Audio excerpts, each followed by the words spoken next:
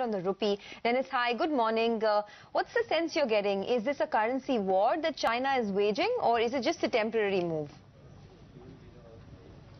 Yeah, we don't think it's all-out currency war. We think it's more in line with China's ambitions to facilitate the Yuan's inclusion into the SDR. So this should be more seen as a liberalization or a reform measure to improve the fixing mechanism so that it reflects the market rates.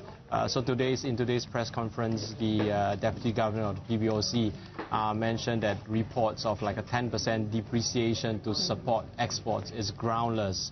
And there were other strong comments to say that they don't see persistent depreciation. So these, I think, are hints that China is not trying to engage in a currency war.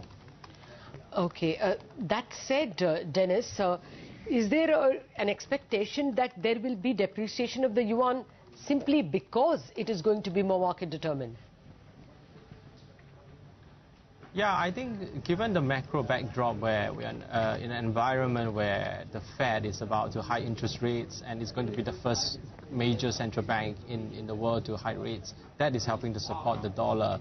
And you have seen that most of the EM currencies have already adjusted versus the dollar, and now China seems to be the laggard in this global FX adjustment versus the dollar. So I think there's still expectations of some depreciation of the yuan as market participants, as residents in China shift their assets towards more dollar-based assets. And so there should be some further adjustment. Although I think PBOC could possibly slow the depreciation and not let this depreciation expectation gets too entrenched. So what do you see as the yuan rate, dollar yuan rate, say by September 30th and by December 31st?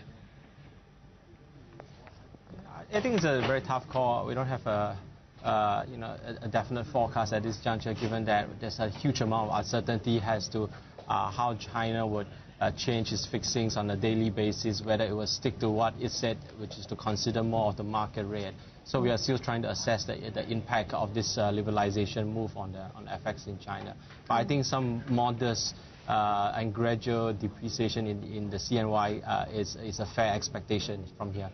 Okay, it's interesting, the euro has seen a gain for the last 6 days as a lot of the carry trades have been unwound. Do you expect the euro appreciation to continue?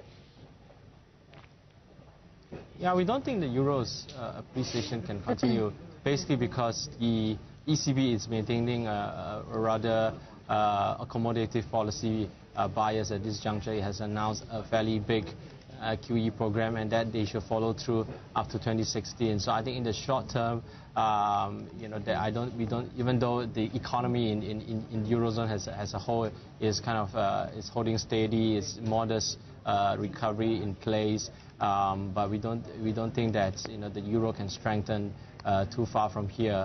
And also considering that the Fed is very likely to hike rates by the end of this year and likely to continue to hike rates into next year, so that should support the dollar. Okay, so you're not expecting a September hike, you're expecting a December hike? We are expecting a September hike. Okay, and what? Given that our view is that our view is that the labor market in the US is pretty strong. We're going to see continued recovery in economic activity into Q3. So we think that that should set the stage for a Q3 high. Although, of course, the risk is biased towards a slight delay. What's the call on the rupee in the context of all this? Are you factoring in a rate cut from the Reserve Bank sometime soon? Yeah, Barclays is thinking that the RBI will cut rates in September, given the move lower in inflation recently, and that the growth hasn't been too particularly exciting as well. So I think that the move lower in inflation allows the RBI to cut rates. But I don't think that the move lower in interest rates is negative for the rupee. I think in the context of the strength in the dollar versus the rest of EM, the rupee is looking very good. Plus the fact that a lower commodity price is actually more positive for the India economy in terms of helping inflation, in contrast to the fact that it actually worsens the macro growth environments for some of the other EM commodity exporters. All right, we'll leave it at that. Dennis Tan, pleasure speaking with you. Thank you very much for dropping into our studio this morning. Okay, let's take a break. On that note, market still yielding place, giving away these early morning gains, consistently chipping away, on all fronts. Bank Nifty